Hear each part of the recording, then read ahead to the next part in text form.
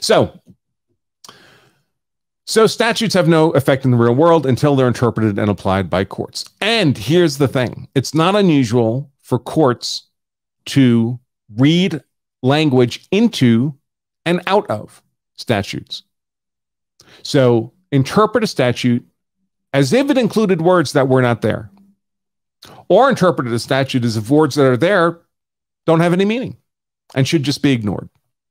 And that law, that interpretation of the statute, is just as valid law as the statute itself.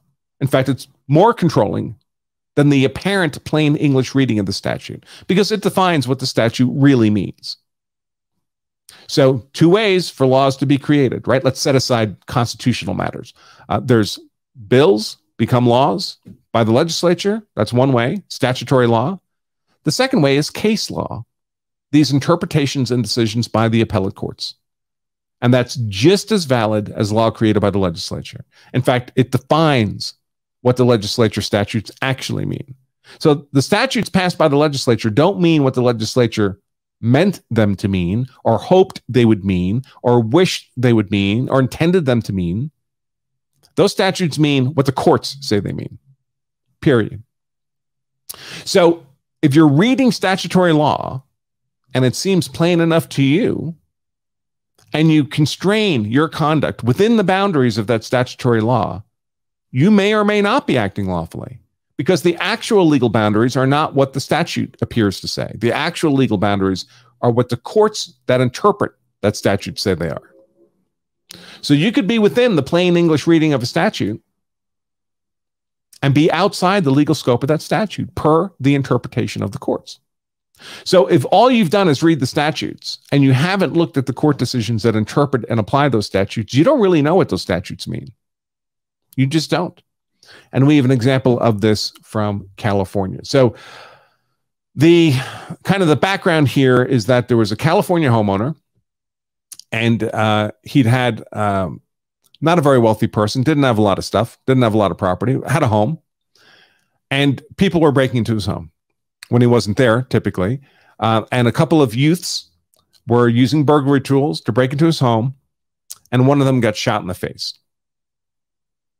And the question was this use of defensive force at the time this occurred? This was in the early 1970s. Was that use of force lawful? The use of deadly defensive force to shoot that attempted burglar in the face, who was making an unlawful and forcible entry into the home, or at least attempting to do so. And the homeowner's defense was essentially, well, I don't even have to argue that I was defending my home. I can just argue self-defense, because the California self-defense statute, its plain English reading, says I'm allowed to use deadly defensive force under these circumstances when someone's making a surprise, a surreptitious entry into my home. Guess what? That didn't work out well for him. Now, there is another very interesting wrinkle to this case. It's a separate set of legal issues from what I just discussed. The homeowner's justification for the use of force. And so I don't want you to confuse the two. It's very common for people to look at a case that involves distinct issues and blend them all together, conflate them all together. And it leads to poor legal understanding and legal analysis. So it's important you understand this first issue I raised, that the plain English reading of the statute allegedly justified the homeowner's use of deadly force. That's one issue. A second set of issues that we'll talk about, just because they're so interesting from a historical context, is that the homeowner didn't actually fire the shot himself. He set a trap, what might be called a spring trap, where someone opens a window or opens a door, there's a string that goes to the trigger of a firearm. In this case, that firearm was triggered by the burglars while the homeowner was away from home. Now, the defendant's argument here is that none of that matters, because I'm allowed to do anything remotely that I would have been allowed to do had I been personally present. So if it would have been lawful for me to fire the shot in person, and I'm claiming it is under the plain English language of the homicide statute and California law, justified homicide, then it's lawful for me to do it by a remote device. But two separate arguments, right? One is, was it lawful at all to use deadly defensive force in those circumstances under then existing California law. And the other is